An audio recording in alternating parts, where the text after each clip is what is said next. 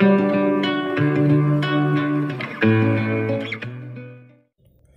everyone, this is Prityghosh and today we are going to discuss another chapter of class 5 chapter 9 volcanoes, earthquakes and tsunamis. So if you are new to my channel, do consider subscribing it right now and press the bell icon for latest updates. Also, you can follow me on my Facebook and Instagram where I upload the answers for quick assignments given in your textbook. Links are given in the description box. So, without further ado, let's start with today's class. So today let us first start our discussion by knowing what are these natural disasters and how they affect our lives. ठीक है, so पहला क्या है कि our earth is a beautiful and safe place for all living beings. It provides shelter to all. तो हमारा जो ये अर्थ है वो बहुत ही ब्यूटीफुल और एक सेफ प्लेस प्रोवाइड करता है हम सब लिविंग बींग्स के लिए. ये हमें शेल्टर देता है, घर देता है रहने के लिए. ठीक है, but sometimes it becomes furious, but कभी कभी वो बहुत गुस्सा हो जाता है. And shows its anger through natural disasters such as volcanoes, earthquakes and tsunamis. तो कभी कभी जब वो बहुत गुस्सा हो जाता है तो अपना जो एंगर है, अपना जो गुस्सा है वो natural disasters के थ्रू हमें बताता है. Those natural disasters could be volcanoes, earthquakes and tsunamis. These cause great damage to life and property of the earth. ये बहुत ज़्यादा डैमेज करते हैं सबके लाइफ में भी, प्लस हमारी जो प्रॉपर्टीज़ है उस पे भी. मीन्स हमारे बिल्डिंग्स, हमारा जो नेचर है दैट इज़ आवर ट्रीज, वो along with our lives it causes a major damage. Next is these are caused by natural sources or forces. We have no control over these happenings. But ये होते कैसे? How they do cause? They are caused by natural forces. इसमें हमारा कोई हाथ नहीं होता, ये natural forces की वजह से ही होते हैं. But with the availability of advanced information systems, there are possibilities to reduce the impact of disaster when they occur. But हमारे पास बहुत से advanced information systems होते हैं जो हमें इसके होने के खबर दे सकता है. तो इससे हम क्या कर सकते हैं, इससे उस डिज़ास्टर के बाद जो जितना भी इम्पैक्ट होता है, उसका जितना भी डैमेज होता है उसको हम रिड्यूस कर सकते हैं. बिकॉज हमारे पास एडवांस इंफॉर्मेशन सिस्टम है जो कि हमें उसके होने का थोड़ा सा आइडिया दे देता है. अब उससे डैमेज तो हमें ऑब्वियसली होगा, बट उस डैमेज को हम थोड़ा सा रिड्यूस कर सकेंगे. ठीक है, now all these natural activities that takes place due to the movement of molten materials within the earth. तो ये सब जो नेचुरल एक्टिविटीज़ होते हैं वो एक्चुअली होते हैं because of the movement of मॉल्टन materials. Movement मॉल्टन materials की जो मूवमेंट होती है अर्थ के अंदर, उसकी वजह से ये सारी नेचुरल एक्टिविटीज़ होती हैं. अभी मॉल्टन का मतलब क्या है? मॉल्टन मीन्स जो हीटेड लिक्विफाइड होते हैं, जो गर्म लिक्विड होती हैं, उनकी वजह से होता है, जो कि हमारे अर्थ के अंदर होती है. उनके मूवमेंट्स की वजह से ही वो सारे नेचुरल एक्टिविटीज़ होते हैं. ठीक है, so let us now discuss about these natural disasters. First, we will discuss about volcanoes. The word volcano originally comes from the name of Roman god of fire, Vulcan or Vulcan. तो जो volcano है उसका origin कहाँ से है, उस name का origin कहाँ से है? It is एक Roman god of fire के नाम पे इसको रखा गया है और उन god का नाम था Vulcan. ठीक है, a volcano is an opening in the earth's crust that allows molten rocks or magma, ash or gases to reach the earth's surface.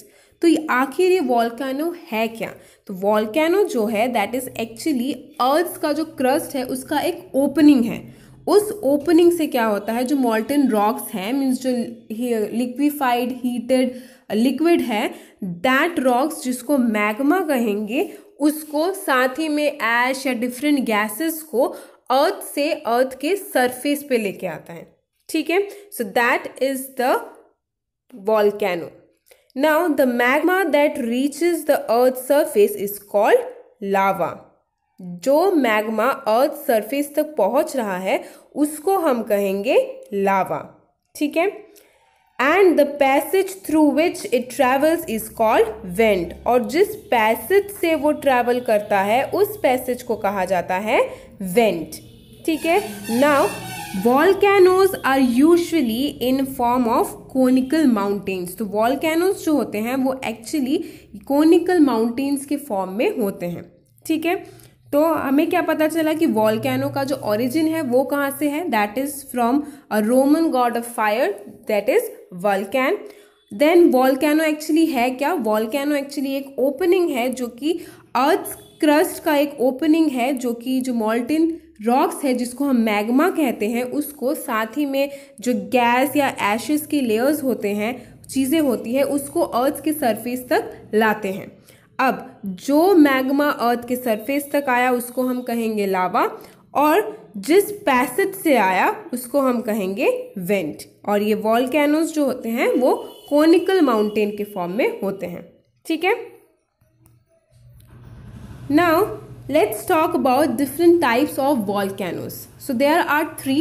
Let's see the first one. The first one is active volcanoes. ये क्या होते हैं? These volcanoes are active and may erupt any time or have erupted in recent past. तो ये जो volcanoes होते हैं वो एक्टिव है, मीन्स वो कभी भी फट सकते हैं, कभी भी वहाँ से वॉल्केनो इरप्शन हो सकता है, या फिर रिसेंटली पास्ट में 2-3 दिन पहले या शायद वहाँ पे वॉल्केनो इरप्शन हुआ भी हो, तो उसको कहेंगे हम एक्टिव वॉल्केनोज, जो एक्टिव है, ठीक है।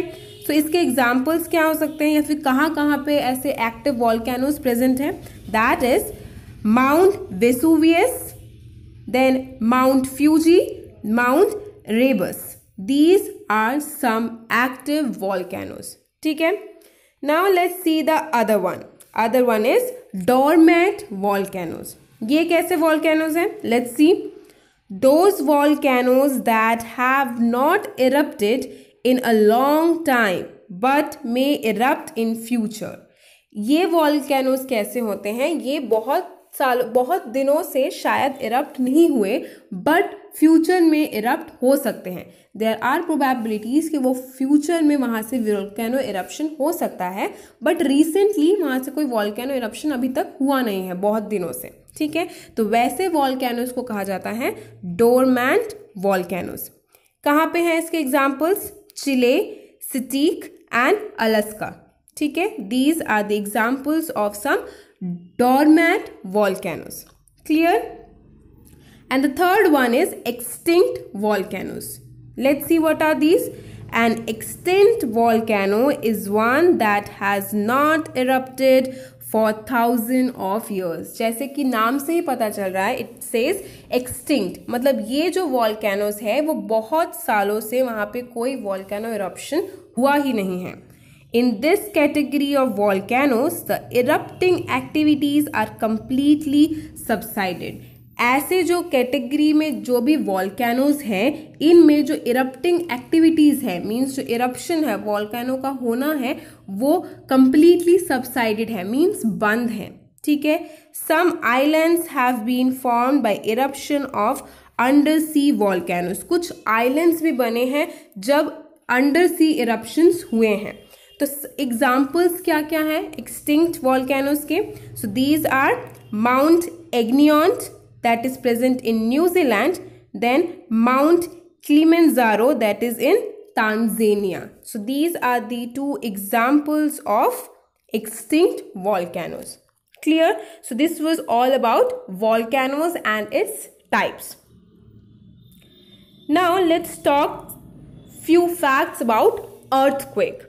Now, earthquake क्या है? Earthquake occur when two large pieces of Earth's crust suddenly slip. Earthquake कब होता है? जब दो large piece Earth's crust के suddenly slip हो जाते हैं. This causes shock waves to shake the surface of Earth in the form of an earthquake. अब जब वो suddenly Earth's crust के कोई दो large piece सडनली स्लिप हो रहे हैं तो इससे क्या होगा, एक शॉक वेव्स आएगा। उस शॉक वेव की वजह से जो सरफेस है अर्थ का वो पूरा शेक हो जाएगा, वो पूरा हिल जाएगा, जिसको हम कहेंगे earthquake. Clear? Now earthquake usually occur on the edges of large section of earth's crust called tectonic plates। तो जो earthquake है वो यूजुअली कहाँ होते हैं, वो usually on the edges of large section of earth's crust। जो edges होते हैं earth's crust के large sections के, वहाँ पे होते हैं, जिन्हें कहा जाता है tectonic plates। ठीक है? Now these plates slowly move over a long period of time। ये जो plates है वो बहुत slowly बहुत दिनों का टाइम लेके मूव करते हैं। Sometime the edges which are called fault lines can get stuck, but the plates keep moving। तो बहुत टाइम लेके ये जो प्लेट्स है, टेक्टोनिक प्लेट्स है, वो मूव करते हैं। ठीक है? बट कभी कभी इन प्लेट्स के जो एजेस होते हैं वो टक्कर खा सकते हैं। उन एजेस को कहा जाता है फॉल्ट लाइंस। तो वो स्टक हो सकते हैं, बट प्लेट्स जो हैं वो हमेशा मूव करते रहते हैं। Pressure slowly starts to build up where the edges are stuck. तो वो जो एजेस है वो कहीं पे अटक जाते हैं, लेकिन जो प्लेट्स है वो मूव करना बंद नहीं करते। तो जैसे कि वो कहीं पे अटक गया है बट प्लेट्स अभी तक मूव कर रहे हैं, तो एक प्रेशर क्रिएट हो जाता है उन एजेस पे जहाँ पे वो फंस गया है, जहाँ पे वो स्टक हो गया है। And once the pressure gets strong enough the plate suddenly move causing an earthquake. और जब बहुत ज़्यादा प्रेशर पड़ जाता है उस पर, तो सडनली उस प्रेशर को रिलीज करने के लिए प्लेट सडन मूवमेंट शो करता है। उस सडन मूवमेंट को कहा जाता है अर्थक्वेक। ठीक है? सो earthquakes cause wide spread damage to life and property. जैसा कि इस इमेज में देख सकते हैं, अर्थक्वेक्स से क्या होता है, बहुत ज़्यादा लाइफ और प्रॉपर्टी का डैमेज होता है। ठीक है? So let's once again some it up. क्या है अर्थक्वेक? क्या होता है, जब कोई दो लार्ज पीस अर्थ क्रस्ट के सडनली स्लिप हो जाते हैं तो एक शॉक वेव प्रोड्यूस करता है। वो जो शॉक वेव है वो अर्थ का जो सरफेस है उसको शेक करने में, उसको हिलाने में कैपेबल है। और वो जो शेकिंग ऑफ अर्थ हमें तब महसूस होता है, that is nothing but earthquake. ठीक है? अब ये अर्थक्वेक कहाँ पे होता है? ये अर्थक्वेक होता है जो एजेस होते हैं अर्थ के लार्ज सेक्शन के, अर्थ क्रस्ट के लार्ज सेक्शन में, जिसको कहा जाता है टेक्टोनिक प्लेट्स, वहां पे होते हैं। कैसे होता है? ये जो टेक्टोनिक प्लेट्स है वो हमेशा मूवमेंट शो करते हैं, वो हमेशा मूविंग कंडीशंस में रहते हैं। बहुत धीरे धीरे, बहुत टाइम लेके वो मूव करते हैं। बट इन प्लेट्स के जो एजेस हैं, जो साइड्स हैं, वो कभी कभार एक दूसरे में अटक सकते हैं, दे गेट स्टक। अब बट जैसे कि वो प्लेट्स का जो एज है वो स्टक हुआ है, बट प्लेट्स मूवमेंट शो करना या मूव करना बंद नहीं करता। प्लेट्स मूव करता ही रहता है, हालांकि उसका जो एज है वो थोड़ा सा स्टक हो चुका है। तो जब वो प्रेशर बढ़ता है तो एजेस पे भी प्रेशर बढ़ता है वहां से रिलीज होने का। तो जब प्रेशर इतना ज़्यादा हो जाता है कि वो सडनली खुद को वहाँ से रिलीज़ कर सके, एजेस जहाँ पे स्टक हो गए हैं वहाँ से खुद को रिलीज़ कर सके, तो एक सडन शेक का फील आता है। That sudden shake is nothing but earthquake. Clear कि how does this earthquake actually occurs? Now let's move on to our next slide. It is about the point under the ground where the vibration originate is called focus of the earthquake. तो underground जहाँ पे vibration originate होता है उस point को कहा जाता है focus. And the point on the earth's surface directly above the focus is called epicenter of the earthquake. और उस पॉइंट के बिल्कुल ऊपर अर्थ सरफेस के डायरेक्टली अबव द फोकस के ऊपर जो एक पॉइंट है that is nothing but epicentre. Means जहाँ से वाइब्रेशन स्टार्ट हो रहा है अर्थ के अंदर का point that is called focus, और उसके एकदम ऊपर जो अर्थ सरफेस के ऊपर जो पॉइंट होगा उसको हम कहेंगे epicentre. Now some areas on the earth surface are more prone to earthquake. कुछ जगह ऐसी होती हैं अर्थ सरफेस के ऊपर जहाँ पे अर्थक्वेक होने की संभावना बहुत ज़्यादा होती है। In India, the Himalayan regions and the Ganga Brahmaputra Valley are prone to earthquakes. India में जो हिमालयन रीजन है और गंगा ब्रह्मपुत्र का जो वैली है वो जगह बहुत ज़्यादा प्रॉन है अर्थक्वेक की, मीन्स वहाँ पे अर्थक्वेक होने की संभावना बहुत ज़्यादा होती है। A large number of people lost their lives in massive earthquake that occurred in Uttarkashi in 1991, Chamoli in 1999, Gujarat in 2001, Jammu and Kashmir in 2005, China in 2008, Japan in 2011 and Nepal in 2015।